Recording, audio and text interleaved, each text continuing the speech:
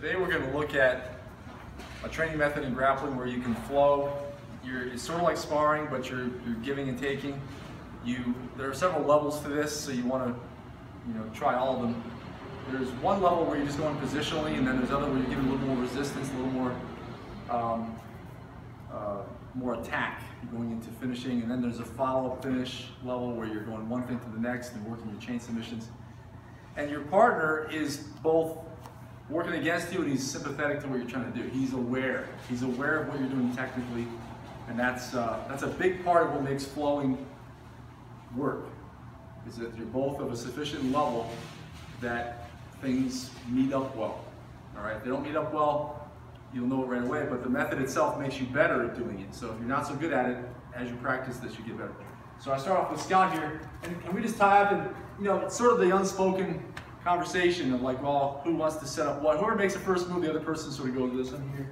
He sees me pop an elbow, and I take it. He gives me a little bit, and so then I bring him out, take him down, and pass him. But see, I'm waiting for him to push that off, and I change up, and I give him a little room. He gets his underhook, and he bumps out. So this keeps it moving. The key here is that at this stage, it's loose and somewhat easy.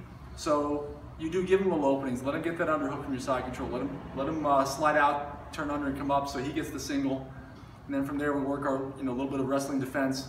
And he'll either circle behind. I'll let my wizard sort of give way, and then he's behind me. Now he's looking at the back. I leave a little bit of opening, so you get those hooks in. Yeah.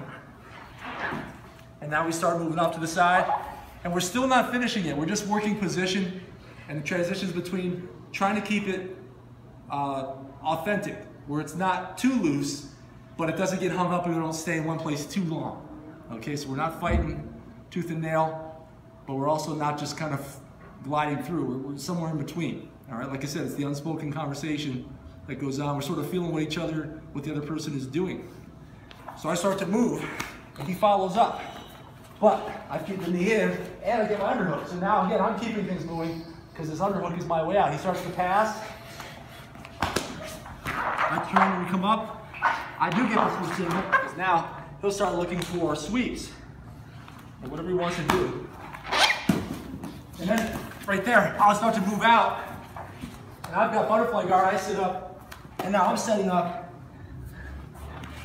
Now what we're going to do, now he puts me in the guard as I turn back in, and I stand up, and he catches my ankles, sweeps me back.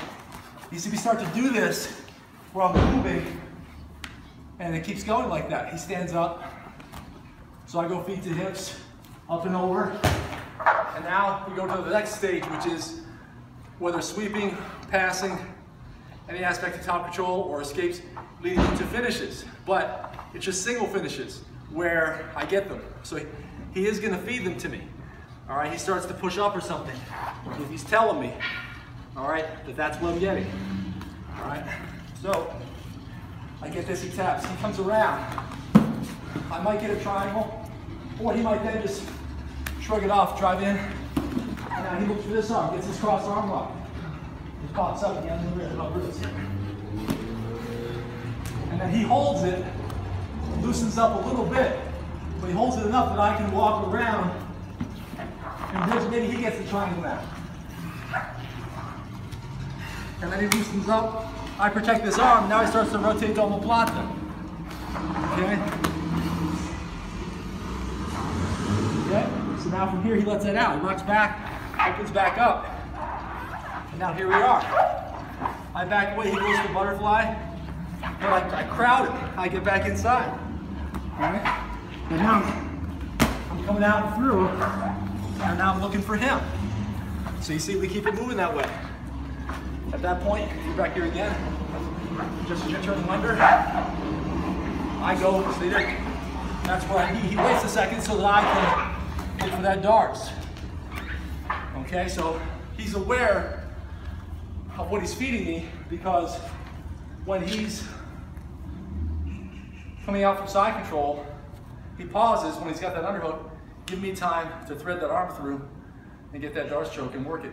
And then I'll get it just enough. He taps, and then I'll let him out. He comes up, and we proceed from there. So like I said, it's very important that you both have a good grappling vocabulary, a good jiu-jitsu and wrestling vocabulary, a good understanding, and a broad repertoire, broad enough. Or it can be narrow, but you both have to understand it for the flow to really work.